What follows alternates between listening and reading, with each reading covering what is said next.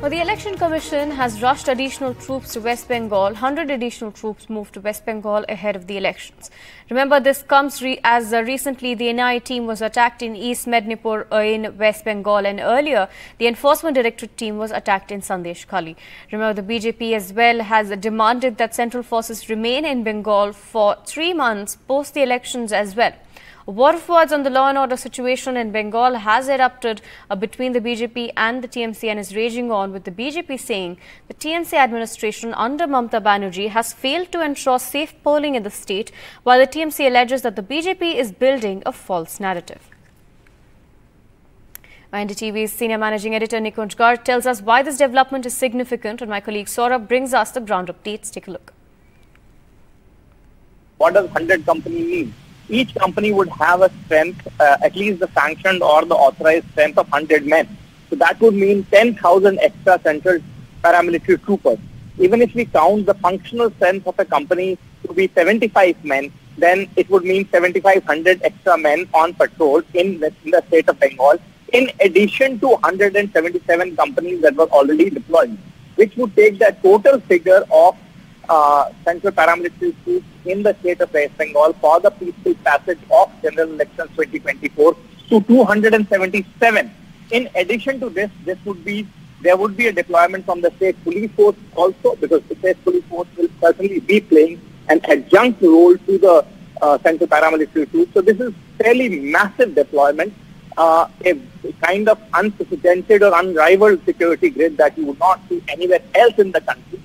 Having said that, one has to also say that the levels of violence in the West Bengal polls, any kind of polls there, historically have been unacceptable in a democracy.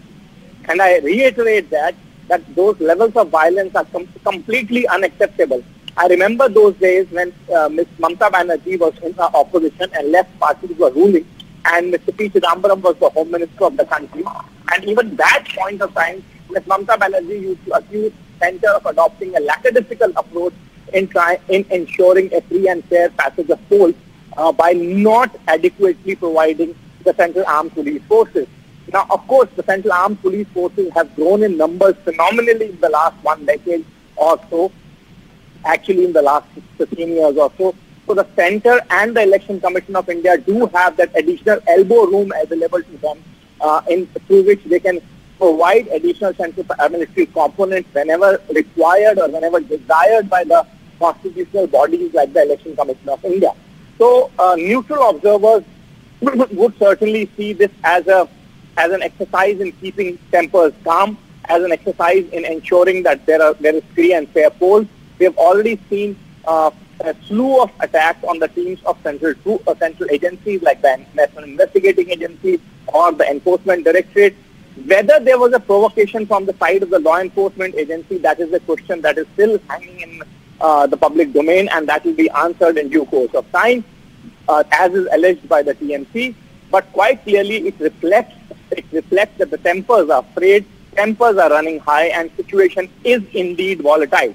So in such a situation, additional deployment of central paramilitary troops would be seen as one way by the Election Commission of India, which is the constitutionally mandated body in this country to ensure free and fair passage of polls, and certainly would not be taken kindly to by the ruling dispensation, because the ruling dispensation in the state would say that this is some kind of an attempt to gag the state apparatus, to limit the functionality of the state apparatus, and bring into focus something that is certainly not favorable to them, that is law and order situation in the state of West Bengal.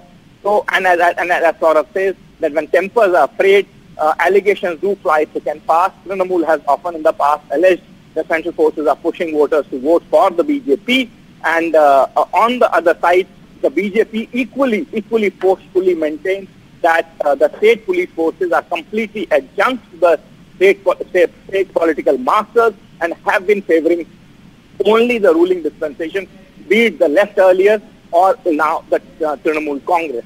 So it's a keenly contested election, and that is why this is a significant and dramatic development that we are reporting at this hour for our view. There has obviously been multiple factors that have contributed to this decision, and one cannot be sure which one is, of course, the primary reason. But it can fairly be summarized that obviously there has been, a couple of attacks on central agencies.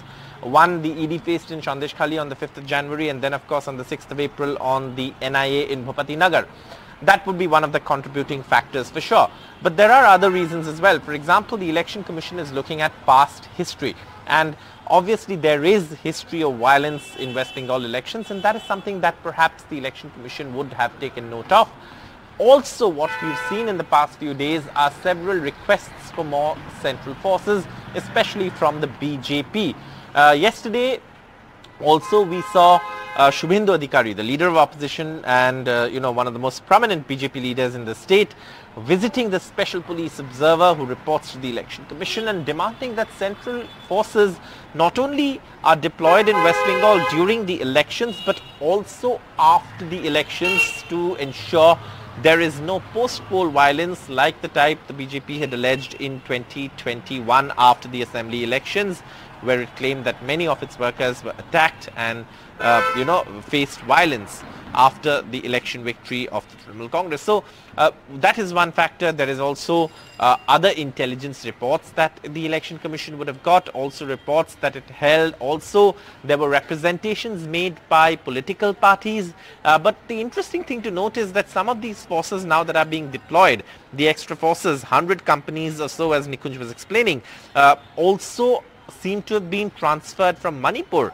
They were deployed in Manipur and now they're being moved to Bengal. And that is of course something to note as far as the deployment of central forces in West Bengal is concerned.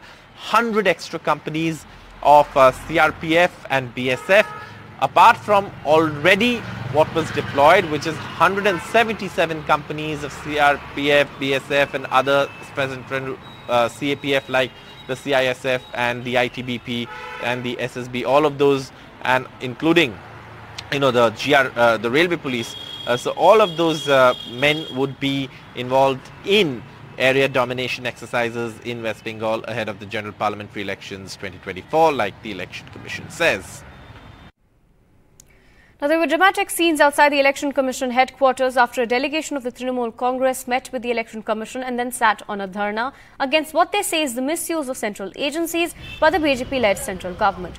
They've demanded chiefs of 4 central investigation committees to be removed by the commission ahead of the election, and even after they were forcibly removed by the police, they demanded a level playing field and accused BJP leaders of hobnobbing with NIA officials. The TMC MPs in fact said that they're going to be holding a dharna inside the police station as well. In Kolkata, a TMC team led by Abhishek Banerjee met West Bengal governor over manhandling of Trinamool MPs in New Delhi. Now, my colleague Saurabh reports, but first listen in to what the TMC and Aam Aadmi Party had to say. What happened today in broad daylight in Delhi is extremely painful and unfortunate. The way democracy has been muzzled, killed in broad daylight is for everyone to see. This is BJP's new India. 10 members from the Trinamool delegation, including 5 members of parliaments, went to submit a memorandum and a representation on how the central agencies are being used, and those members of parliaments were dragged, pushed, shoved. ED, income tax, सब central agency को BJP का branch office मानता है और वो सोचते हैं सच्ची में कि मोदी है तो मुमकिन है, तो वो जो जी चाहे कर सकते। इसीलिए अभी तो इलेक्शन कमीशन का जुरिस्डिक्शन में हम सब है, मॉडल कोड ऑफ कंडक्ट चल रहा है, फिर भी उन लोगों का मन मर्जी, मोदी बाबू और अमित शाह का मन मर्जी, बीजेपी का मन मर्जी, एनआईए, सीबीआई, ईडी और इनकम टैक्स चल रहा है और सब अपोजिशन को डिस्टर्ब कर रहा है ताकि वो ढंग से शांति से इलेक्शन ना लड़ सके। क्या भारतीय जनता पार्टी को कनॉट प्लेस में पकड़ा गया? उनके नेताओं को, उनको अरेस्ट किया गया, उन पे मुकदमा बनाया गया, इन पे क्यों बनाया गया? और ये तो इलेक्शन कमीशन के बाहर बैठे, वो तो कनॉट प्लेस पे बैठे हुए थे, टेंट लगा के बैठे हुए थे। माइक साउंड की परमिशन किसने दी उनको? मैं पूछना चाहता हूं केंद्र सरकार से, इलेक्शन कमीशन से, ये प्योरली तानाशाही और गुंडागर्दी है. Obviously, there is several issues that the Trinamool has flagged, and yesterday, of course, the Trinamool Congress's National General Secretary Abhishek Banerjee also flagged those issues. There are multiple, sort of pleas that were made before the governor by this Trinamool delegation that arrived at the Raj Bhavan at 9 o'clock and left well after 10 o'clock from the Raj Bhavan after meeting the governor in that late night meeting where the TMC had sought an urgent appointment with the governor after Trinamool Congress MPs and members of parliament in New Delhi were detained, manhandled, dragged to the Mandir Marg police station where they spent the night, in that dharna that we mentioned. And there is, of course, the statements of Derek O'Brien, the Trinamool's leader in the Rajya Sabha, Dola Sen, all pointing out what happened there. The other issue that the Trinamool flagged also is questioning the election commission, and the governor Abhishek Banerjee said had promised to take the matter up with the election commission, and this pertains specifically to the NIA. Now, we're just learning in some breaking news that the West Bengal police have also sent a notice to NIA officers to join the investigation. The two officers who've been sent that notice is, of course, one of the, one is, of course, the complainant in the case, and the NIA officer who sustained minor injuries on Saturday when that NIA team went to Bhupati Nagar. But beyond that, what we know is that the Trinamool Congress has made a specific allegation against the NIA. They allege that a BJP leader met an NIA officer at his private residence when the model code of conduct was already in force after the announcement of elections. They also say that the BJP leader handed over a list of names to the NIA and that these people should be picked up. And this, the Trinamool claims, is to clear the ground, so to speak, in in gaming terms for the BJP ahead of elections. And that is something that the Trinamool says they have evidence of, and they've provided a copy of the visitors logbook, etc.